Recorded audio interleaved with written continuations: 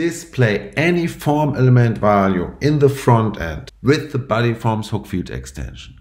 I'm Sven from Themecraft. In this video, I want to talk about how to display any kind of content and form element values of any form element easily with the Hook Fields extensions in the single view of your posts and any custom post type. Just install the BuddyForms Hook Field extension and you will get a new tab in your form elements called hooks, and it gives you new options to define where to display your value. Let's check it out. First of all, none, then before the title or after the title of your post, before the main content or after the main content of your post. For this example, I have already added two new form elements to our books example, which we use in many videos already. And I have selected after the content, and I added a text field and a drop down. So we have some different form elements to show you how it works. And also in the drop down, I will select after the content. And now if I update this form and we quickly create a book, this is our first book with some nice content about a book.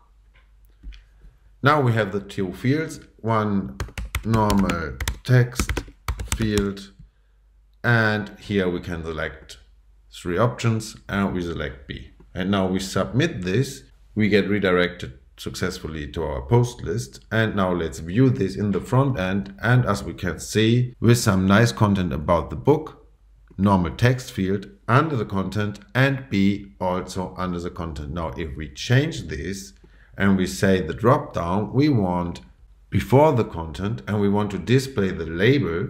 This is this part here, drop down label.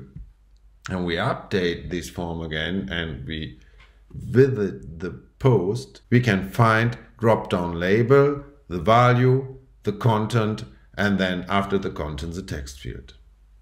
But we also have a different way on how to display these form elements. Sometimes you just want to have a nice table to display all the form elements, of course, except the title and the content, which is managed by WordPress posts or your custom post types. For this, we have a post meta box. In this meta box, there is an option which you can select to add the form elements as table under your posts. If we do so and we update this form and we refresh the single view of our post, we can see that we got a new nice table with our labels and the values created for us.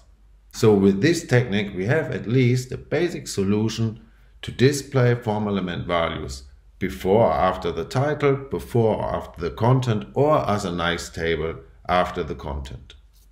We can go even one step further by using templates, and I will create a separate video for it. It's also possible to use it with Elementor so that you create a template in Elementor. We will also create another video for that. We hope this video was helpful. Let us know if you have any topic you like to create as a video or documentation. Thanks for watching.